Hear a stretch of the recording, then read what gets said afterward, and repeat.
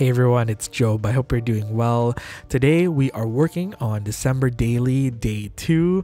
We are going strong with December Daily and the daily videos for now, but I actually have a confession to make. This is actually a pre-filmed video because this is a collaboration with some amazing YouTubers, journalers, and artists. I was actually approached by Meg of Meg Journals and Daisy of My Green Cow to participate in their December Journal Challenge, which is a 12 days of journaling challenge that they are hosting on Instagram and YouTube. There are 12 different journalers and artists that are participating in this challenge, and there's basically a new video up on different channels each day, which is pretty amazing that Daisy and Meg were able to organize this. But basically, if you look at the playlist below, you can follow along all the amazing journalers and artists and all the different posts that are going to come up each day for the next 12 days. So I have the wonderful day 2, which the prompt for today is favorite festive foods. And honestly, I feel like they might have been reading my mind.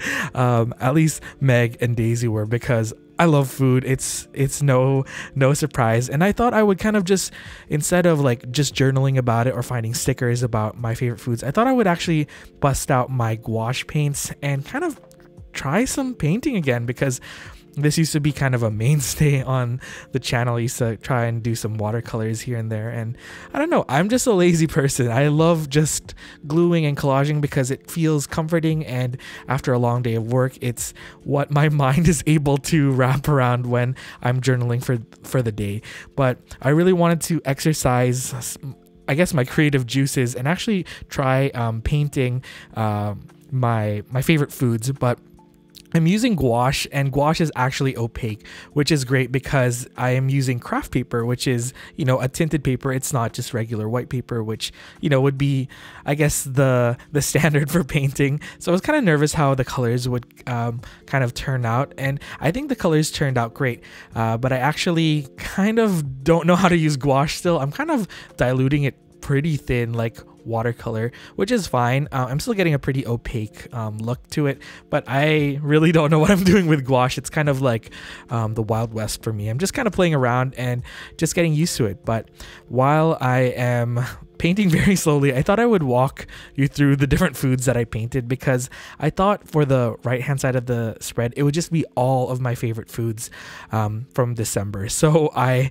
first painted a candy cane. I love candy canes. Peppermint anything is basically my jam. And I also started drawing a Starbucks cup. You can't really see it right now, but the Starbucks holiday drinks are my guilty pleasure. As much as I like to think I'm a coffee snob, I'm not really, but I still love a good peppermint mocha, or like the caramel brulee. Oh, that one's really good too. That one's really sweet though.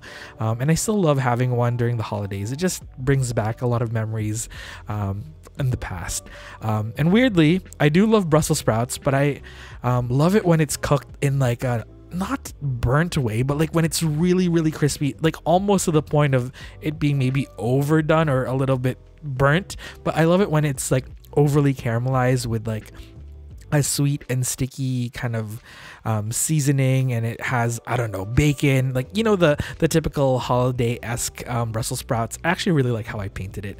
And then on the bottom of that, I drew some carrots. I love roasted carrots. And then beside that, I drew potatoes, and this is where I had a hard time like painting potatoes, because I feel like all of my favorite foods are brown, and it doesn't really make for a fun kind of painting session. So right now I'm just doing like the foundational layers, and I was just trying to, I guess, warm up, because I really haven't painted in a while. So I'm just trying to get my footing in terms of painting, and it was actually really fun. This was very therapeutic. This was actually filmed a few days before December. I think this might have been on like late November. So I actually had some time to actually sit down and journal for, you know, a solid amount of time without, you know, the time constraints of December Daily and like posting videos and whatnot.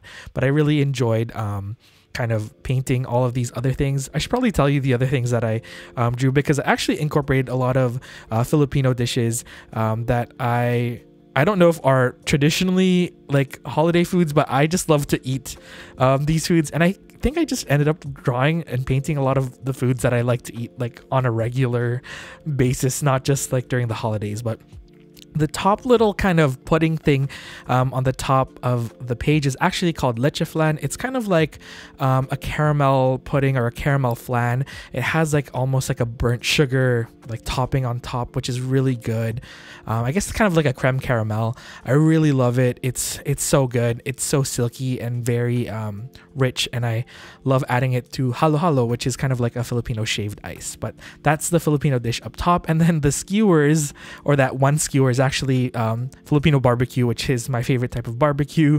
It's usually on a stick, and it's usually seasoned in a very like sweet manner, and you kind of dip it in a vinegar sauce, which I like because it cuts like the fattiness and the sweetness of the barbecue. Oh, I could just talk about food forever. And then below that is actually just a good old, I don't know if I was trying to paint a turkey or a chicken, but I love any sort of like turkey or chicken during the holidays. We actually got a air fryer, and I've been liking the rotisserie function on that. And then below that is a poorly painted ham, and then below that is a steak. I know these are very like non-traditional holiday foods, but I realize that being Filipino and growing up in Canada, like the food that I ate during the holidays is kind of a mix of all those things, and that's what I find really cool about I guess the holidays, and being, you know, a first or 1.5 gen immigrant to Canada. I feel like there's just like a mixing of cultures, and you know, I love eating my steak with rice, or my ham and my turkey and gravy with a side of rice, and other Filipino dishes. I feel like it's what, I don't know, makes the holidays for me. It's just like the mix of, you know, the very like Canadian or traditional Western foods with the foods that I grew up eating, or the food that my parents grew up eating and have kind of passed down on to me. I don't know, food is just something that's super personal, and I know this prompt is actually probably one of my favorite prompts because the food and the holidays kind of go together. At least for me, food and memories of the holidays are kind of intertwined, so it's really hard to not talk about the holidays without talking about food. But lastly, I drew some peppermint bark. I don't know if everyone has tried peppermint bark, but peppermint bark is just like a candy cane and chocolate, or crushed up candy cane or peppermint candy, I guess rolled in chocolate, or I guess it's kind of, no, I should probably correct myself. It's actually just peppermint bits or peppermint candy bits tossed in some chocolate, and then it's poured and cut, and then usually finished with some dark chocolate. So it's usually white chocolate with a dark chocolate kind of decor or like finishing on top. I really like it, but as you can see, I just love anything pepperminty. And I think at this point I was getting a little bit more confident with the painting. I was adding more layers. Again, don't take any advice from me in terms of painting and using gouache, because I don't know what I'm doing. This is still a relatively new palette to me. This is the Himi jelly gouache, which is really cool. I don't think I was able to show what the paint looks like, but it's actually in these cool jello looking cups.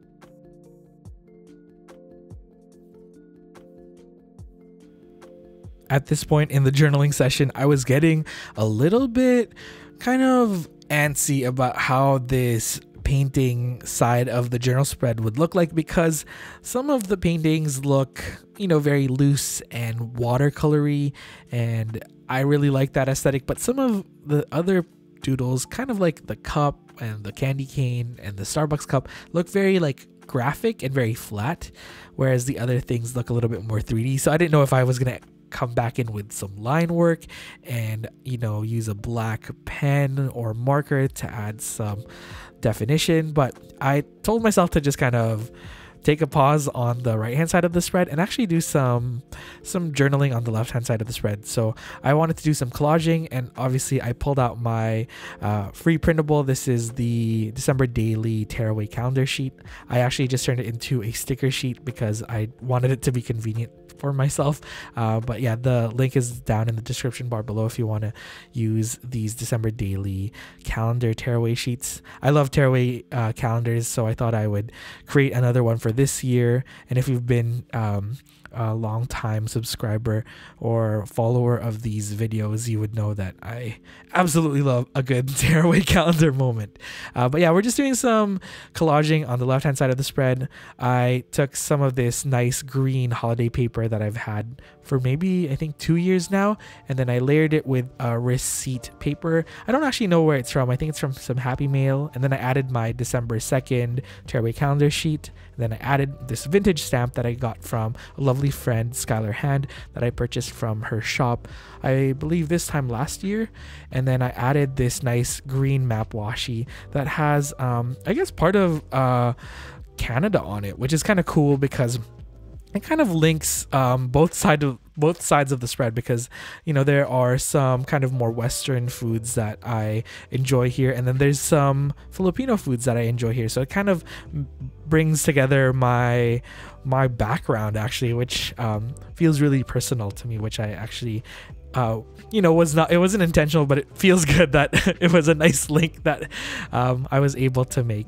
Honestly, am I just BSing this while doing the voiceover? You will never know. But as you can see, I actually just added the line work. I just added it very faintly just because some of the doodles, just like the cups, just felt like it was missing something. And I thought, you know, just a nice little black line around some of the elements might make things pop a little bit more. And I tried to keep it loose and a little bit messy. Like I tried to keep my hand a little bit shaky.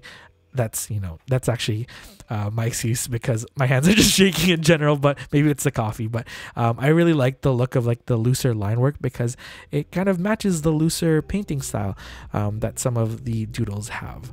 And then before I signed off from this journaling session, I actually decided to just label all of the food items just to fill in that negative space, because as you know, I love the minimalist look, but I have a hard time achieving it because I just love the look of like a full page.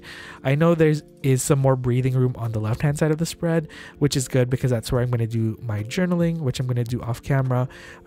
So it is, you know, it's still not overly suffocating, I think, even though I will write quite a bit in the left hand side of the spread.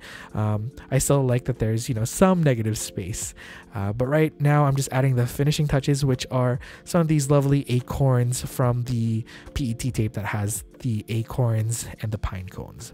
But that's pretty much it. I hope you enjoyed journaling with me. Be sure to let me know in the comments below what your favorite festive food is, and be sure to check out the rest of the amazing journalers and artists that are part of the 12 days of journaling. Thank you again, Meg and Daisy, for letting me be part of this challenge. I really enjoyed kind of thinking outside of the box today and actually focusing on a prompt rather than documenting my actual day, which is something that I kind of automatically gravitate towards during December Daily. So thank you so much for letting me be part of this, and be sure to check out everyone else that is part of the journaling challenge down in the description bar below. You can check out the free printable as well down below, and I will see you again very soon, hopefully, for another December Daily video. Will it be December Daily Day 3, or will I take a short break and do Day 3 and 4? We'll never know. Well, we'll know very soon. Okay, I'm rambling again. I'll see you all next time. Love you all. Bye.